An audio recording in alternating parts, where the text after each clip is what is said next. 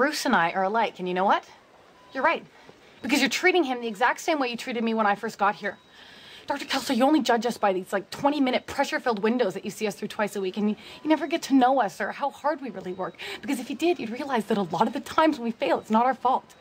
It's yours. Is that how you feel, future dentist?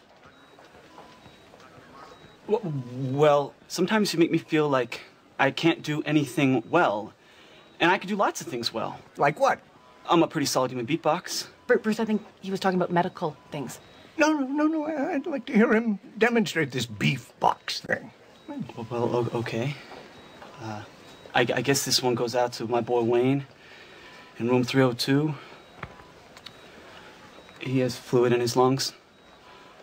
Boom, a boom, a boom, a boom, boom, a boom, a boom, a boom, boom, a boom, a boom, a boom, boom. He's got fluid. A boom, a boom, a boom, a boom. Whoops, whoops, whoops. He's got fluid. A boom, boom, a boom, the boom, a boom, the boom, boom. Whoops, whoops, whoops, whoops. A boom, a boom.